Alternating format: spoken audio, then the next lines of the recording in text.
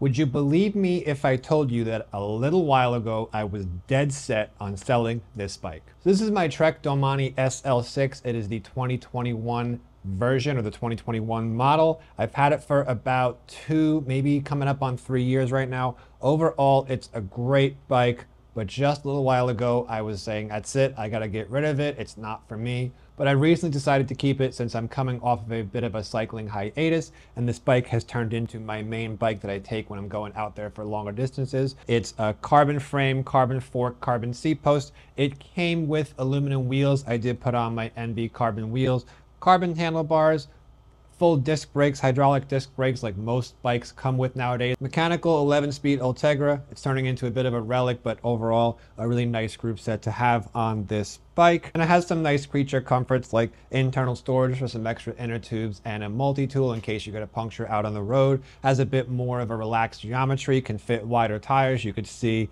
I normally keep a full-length fender on the back. So overall, a really decent road bike, and it looks absolutely sick in the all blacked out color. I am a sucker for all black bikes. So if the bike is so awesome, why did I want to sell it in the first place? Well, there are 4 main reasons. The first reason is going to be the endurance geometry. Now, the endurance geometry on endurance road bikes are great for beginners or people that have never ridden a road bike before, since it typically has a higher stack reach, so your handlebars are higher, and it typically has a shorter reach as well. So when you get on a road racing bike, a lot of times you're really stretched out and the front end is super low. And for beginners, that's not really the greatest thing since they're not used to it. What endurance bikes typically do is they bring the handlebars closer to you and higher to you. So that way, instead of riding like this all the time, you're a little bit more upright. And overall, it's just a little bit easier to get used to that road riding position. It's nicer to your body. You're not going to get as many neck cramps. You're not going to get numb hands. It's overall just going to be easier to transition from riding an upright bike into a leaned over road bike. Now, when I was really riding a ton a couple of years ago, I really preferred that leaned over, stretched out, flat back geometry, since it just felt so much faster, snappier, just felt so much more exciting. And every time I got on this bike, being an endurance bike, I always just felt like it's a bit too boring, it's a bit too relaxed, I'm a bit too upright. Now I have 3 other bikes. I have my 2 Wobbies and I have my Giant TCR. Those are all very classic road racing geometry, especially the Wobbies. The Wobbies are they're almost like track geometry. The TCR is a little bit more relaxed, but it's still very racy, and that bike's a bit big. So compared to those other 3 bikes, this bike was always the outlier, and it just didn't feel as exciting. It lacked that kick. I didn't like when you're sprinting on it uphill. Overall, it just felt a bit dead, and it didn't really feel as good when I was out riding on a super fast or super long ride. And the next thing I didn't enjoy about this bike was the weight. This is by far the heaviest road bike that I have. My TCR being 17.5 pounds, my Wobby Classic being just at about 20 pounds, Wobby Thunder being at about 23 pounds. This bike, as it came stock, tipped the scales at around 23.5 pounds. I've now got it down to about 21 to 22 pounds, but there is no way around this. This is by far the heaviest road bike, probably the heaviest road bike you can buy. And a lot of that has to do with the ISOSpeed decouplers, front and rear, and is really just designed to be more comfy, to be like a Cadillac going down the road. It's not designed to be a super light, aero, super stiff race bike climbing up the hill. And while the weight, you really can't feel the weight, or at least I can't feel the weight when I'm actually out there riding and trying to just enjoy riding, I do feel the weight every time I have to take this bike up and down my 3rd floor apartment here, since I just typically hold it like this, put it on my shoulder and walk up and down the stairs. That's when you really start to feel the weight of a bike like this. Or if you're just lifting it up, people do that party trick saying, how light is my bike? I think that's the only reason why people actually like to have lightweight bikes. I don't really think having an extra 2 pounds in a bike, in my opinion, doesn't really matter in the grand scheme of things.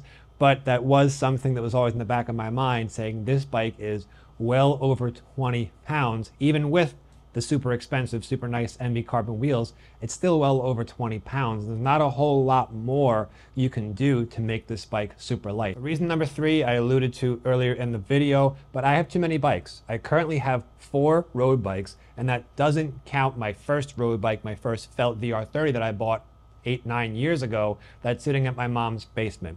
4 active road bikes, 4 active bicycles that I ride. That's too many bikes. I only ride 2, maybe 3 times a week. I'm trying to go out there at least 3 times a week. But even then, if I rode 1 bike every week, I'm still not able to ride each bike once per week. So what ends up happening is I take the one that I really enjoy the most and the other one just sits there collecting dust. So I always delegated this bike to either just sitting on the trainer or delegated as an extra road bike. But honestly, I'm getting tired of just having collections of bikes, collections of shoes, collections of shirts. If any of you watching this normally watch more of my fashion videos, you'll know that I just got rid of 2 very nice pairs of dress shoes, but that's because I am tired of having 25 pairs of dress shoes, 5 pairs of watches, multiple cameras, 4, 5 bikes. You can only use one thing at a time, and I'm just looking to get some simplicity out of my life. And at the time, that was a big driving factor of getting rid of 1 bike and only having 3 main bicycles, 3 main road style bicycles. And this bike was always the odd one out, meaning that it was just the endurance model. It was dead, it was boring, it had gimmicky features like the ISO speed. It just didn't make sense, and I was sure this was going to be the one that wasn't for me. And finally, the 4th reason that I was really sure I was going to sell this bike: endurance bikes just aren't cool. Everyone wants to ride a super lightweight aero race bike or a nice gravel bike with big knobby 650B, maybe get a bit of a 1x system there, ditch the front derailleur, wear a flannel, put some bags around. It all seemed like the race bike had a really good focus on it, as did the gravel bikes, the touring bikes. The endurance bikes were kind of somewhere in the middle, jack of all trades, master of none. So it didn't make sense for me to keep this bike since it can only go up to 38mm tires, right?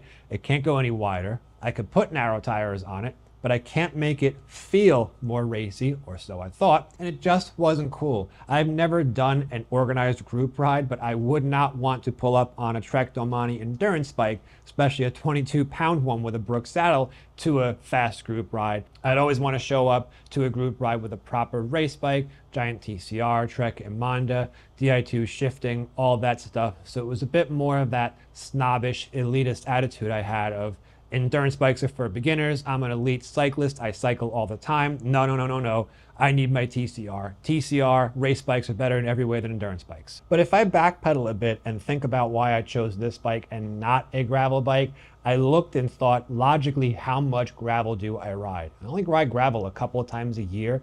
99% of the time, I'm riding on the road. Here in New York City, I have to ride an hour or more to hit the first gravel path that I can find, or I have to drive. I always have to travel far to get to a gravel path. But I knew this when I bought this bike.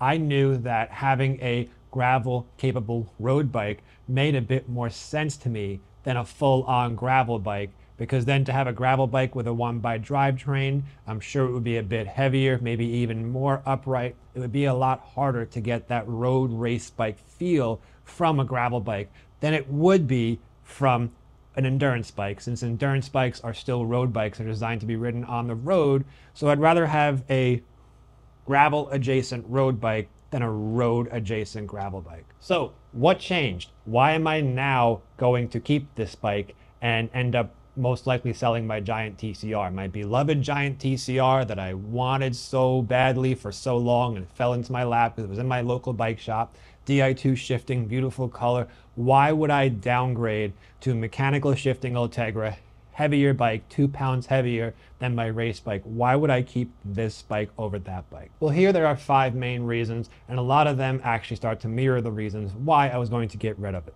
The first reason is going to be that endurance geometry. I talked about how the endurance bike feel, it was just a bit dead, it was a bit too comfortable, a bit less inspiring. And looking back, I think that was just in my head, because I was convincing myself every time I took this bike out, yeah, it was okay, but I wish it was a bit stiffer, I wish it was a bit faster, I wish it was a bit lighter. Yeah, I can really feel it's not stiff down here. No, I couldn't. If I told myself it was stiffer, it's stiff. If I told myself it wasn't stiff, it wasn't stiff. A lot of it was mind over matter for me. And now, especially with the MV 3.4 SES wheels, Schwalbe Pro 1 30mm tires, and just about 20mm of spacers over the stem. I did lower the bars quite a bit. I can honestly say that this bike does feel like a race bike now, especially since these handlebars are a size 44. I measured a size 42, but I find that that extra 2 centimeters really makes a big difference when you're standing up, wrenching the bike back and forth. So I can honestly say that this bike does feel exciting. It does feel snappy. And with the endurance geometry, that just means that if I go through another cycling hiatus, right, because unfortunately life does not revolve around cycling. We'd all love to ride 200 miles a week, but sometimes things happen. Work happens, family stuff happens, social life happens. If you're like me, you got to make time to make these videos. These videos don't make themselves. That's where it's beneficial to have an endurance bike where you could actually start to raise the handlebars a bit and maybe just take it easy. It's a lot more friendly if you take 2 or 3 weeks or a couple of months off the bike, raise your handlebars, just go for a couple of more rides, and it's okay. So what I found with this bike is I can ride it in a more relaxed setting. I can ride a little bit slower and a little bit easier, and it's easier to do that on an endurance bike, whereas a race bike, when you're all hunched over, it forces you to ride fast pretty much all the time. You feel like you got to be riding fast to stay comfortable. Whereas with the endurance bike, throw on a longer stem, slam the stem, put on some super lightweight aero carbon wheels since you've got disc brakes and they're not going to be scraping away your rims. Throw on some 30 millimeter or if you want 28 millimeter tires, tubeless if you want. I prefer just the Tubolito inner tubes, little orange guys right there. And the bike is going to feel pretty close to a race bike. And ever since I had this in my head of this bike is as fast as my TCR, when I do ride my TCR, yeah, the TCR might be a little bit stiffer because it doesn't have the ISO speed gimmicky features in it. However, I noticed more with the TCR that I have to run the tire pressures much lower to get the same type of vibration dampening since, again, here in New York City, the roads can get pretty rough and it's nice to just be able to sail over the potholes, sail over all the crumps and all the bumps in the road on an endurance bike, but still have that race bike feel. The second reason why I'm keeping this bike is going to be size. My giant TCR was always a bigger bike, a longer bike. And I mentioned before, I always had to be really stretched out on that bike. Not really stretched out, but I've got a solid inch or more of reach on that bike than I do on this bike. And I always thought that the bigger size was better, but now that I actually have lowered the stem, and this is the stock stem, by the way, this is a 100 millimeter stem, I can move to a 110 or 120 millimeter stem and make the bike feel bigger. But I do prefer being on the smaller bike. I should have sized down. I did get a bike fit on the TCR, but I just felt that when I was riding it, my shoulders have to pop out a little bit more. And after listening to advice from people like Bike Fit James over on Francis Cage's channel, it always stuck with me of if you feel a little bit too stretched out, you are too stretched out, because our human bodies, we can accommodate a lot, but once we start to feel, okay, it's a little bit too big, it actually is too big because that's at the limit of where we can accommodate and how flexible we are. So it's definitely super easy to have a smaller bike. It's easier to make a smaller bike bigger, and you can't make a bigger bike smaller as easily. Plus, with a smaller bike on the endurance geometry, it makes the bike feel more racy, more agile. You can go through a slalom a bit easier, where if it was a bigger size endurance bike, it might be a little bit harder to actually go ahead and do that. You know, it's more like on rails. It's not as easy to zip in and out of, zip around a pothole. You just got to go straight through it. Reason number 3 is an obvious one, tire clearance. My TCR can go up to 32 millimeter tires, but this bike, the Domane, can go up to 38 millimeter tires. I'm sure you can fit 40 mil tires, no problem at all. Just do that at your own risk. I did take my TCR out on some gravel paths on 32 millimeter tires, and 32 millimeter tires can do pretty much just about any gravel except like, hard, like big rock gravel. Then you need a mountain bike. But it just makes more sense to me now that I've decided to keep this one rather than the TCR.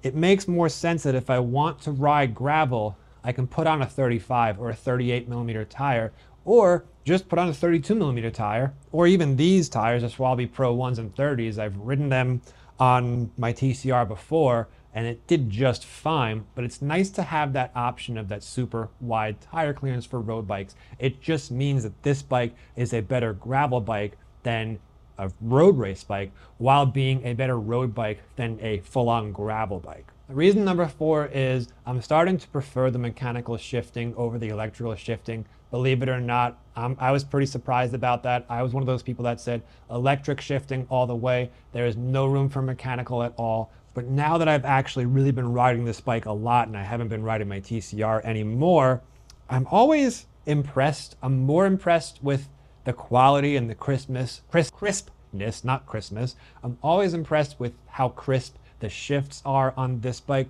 Maybe it's because I don't expect much from the mechanical system. I'm like, it's mechanical, it shifts, who cares? But the front derailleur, the shifts in front always feel awesome. The shifts in back, bang, bang, bang, you're banging right through it. Honestly, it's all that we really need, but electric shifting is nice. There's a lot of upsides for electric shifting, but a lot of downsides to electric shifting as well. Now, I will be honest, if this bike had Shimano Di2, I would be in love with this bike more than I am right now. It would be truly maintenance free. It would be like, yep, no contest. That's the one thing. If I was going to buy a Domane today, I'd probably get the 105 Di2 because the current 2023, 2024 model Trek Domane SL6 removes the front ISO speed and has the Shimano Di2 105, which is wireless shifters, so you don't have all those wires running through the handlebars. Absolutely beautiful. That's probably what I would go for, but the mechanical Ultegra, totally fine as well. And reason number 5 is the bike just feels hardier, sturdier, stronger than the TCR.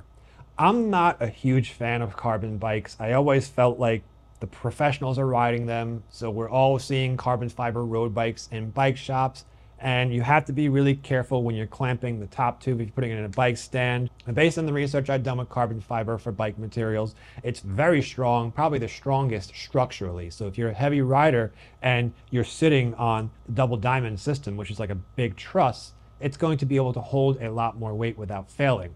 But it does not like impacts, right? So don't hit it with a hammer. If you're locking up constantly, let's say in the city, I would not get carbon fiber for that. You also have to be careful if you place it in your car and something else gets placed on top of it. Doesn't like that, it might get cracked. And unfortunately, that's the biggest downside for me with carbon fiber. Now, a bike like the Giant TCR, being a race bike, is designed to be more lightweight. So that's that classic lightweight carbon fiber. And it just makes sense to me that the more material you take away from an item to make it super light, the less impact resistance you're gonna have, the less strength you're gonna have. So the TCR, I've never had a problem riding that bike. I've always felt safe riding on that bike, even though it's carbon. I do feel safer on this bike. It just feels hardier since it's a good 2 pounds heavier on the frame. And then little things, it came with the aluminum wheels, it came with aluminum handlebars. It overall just feels like a more hardier, better built bike for everyday riding, whereas full carbon, lightweight road racing bike, Giant TCR, Trek Domane, is gonna be great for racing up a hill. It's gonna be super aero, but you have to be a lot more delicate with it. So those were the main 4 reasons of why I was going to sell the bike, and those are the main 5 reasons of why I've decided to keep the bike. Now, there are a couple of downsides, just like anything in life, but there are 2 major downsides to this bike. Number 1 is going to be the weight. It's never going to be a super light race bike. It's never going to be a super light road bike. The only time this really matters is carrying it up and down stairs. And number 2 is going to be the mechanical shifting. I do know at one point I'm going to have to replace this rear derailleur shifting cable. Otherwise, the Ultegra STI shifter is going to start fraying it after a couple thousand miles. So it's almost like a ticking time bomb in there. Those are the 2 major downsides. Also, the ISO speed on the back, it's starting to creak. Whatever, it doesn't really bother me. I haven't gotten around to lubricating it yet. But everything else about the bike, it's just easier to live with. It's hardier. It's easier to ride over rough roads. It can do gravel. It can go fast. It's more upright in case you're, maybe your neck isn't as flexible. Maybe you're just getting into it. It's just overall a better bike for where I am right now. And ever since I've decided to keep this bike and sell the TCR, it just makes more sense. Whereas when I was going to get rid of this bike and sell the TCR, I kept trying to tell myself, you don't need a gravel bike, right? You could ride gravel on a road bike, right? This bike is my size, right? This bike is smooth, right? I was always second guessing myself. With this bike, I'm not second guessing anything. It's smooth. It's just overall a better bike for me at this point.